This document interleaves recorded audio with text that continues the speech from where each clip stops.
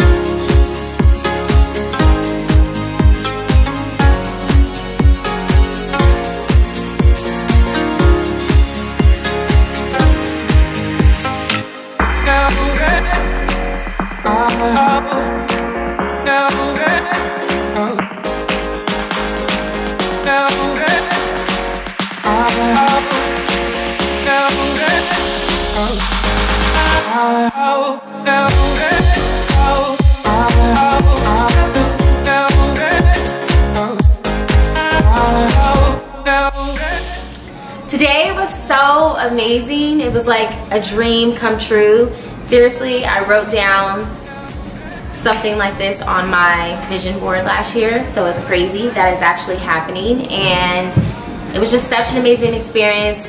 Real Weddings has put together the most genuine, energetic, lively team, and everyone just brought good energy to the shoots. And so it was a full day, and I wasn't even conscious of what time it was because I was just having the time of my life. It was such a good time.